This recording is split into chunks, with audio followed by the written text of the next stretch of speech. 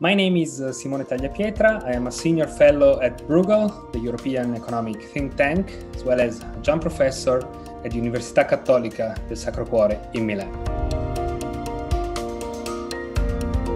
The European Green Deal is Europe's strategy to tackle the existential challenges of climate change and environmental degradation.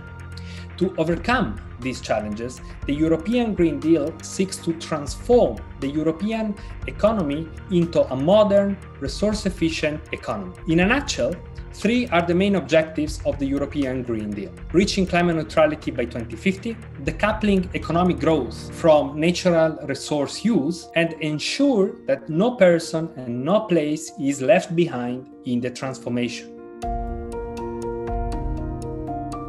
The green transition has initially developed on the basis of a centralized approach, in which governments heavily subsidized green technologies and big players such as electric utility made massive investments into large-scale projects.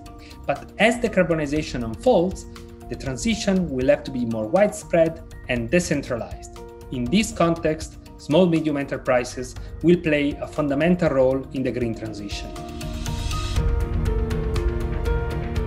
Europe's 25 million small-medium enterprises represent the backbone of the European economy. So for the European Green Deal, it becomes of paramount importance to engage them into the transformation that Europe needs to achieve its climate targets. This can be done through an efficient and well-designed green industrial policy aimed at fostering green innovation in small-medium enterprises and in creating the best market condition for small-medium enterprises to sell their green innovative products and services.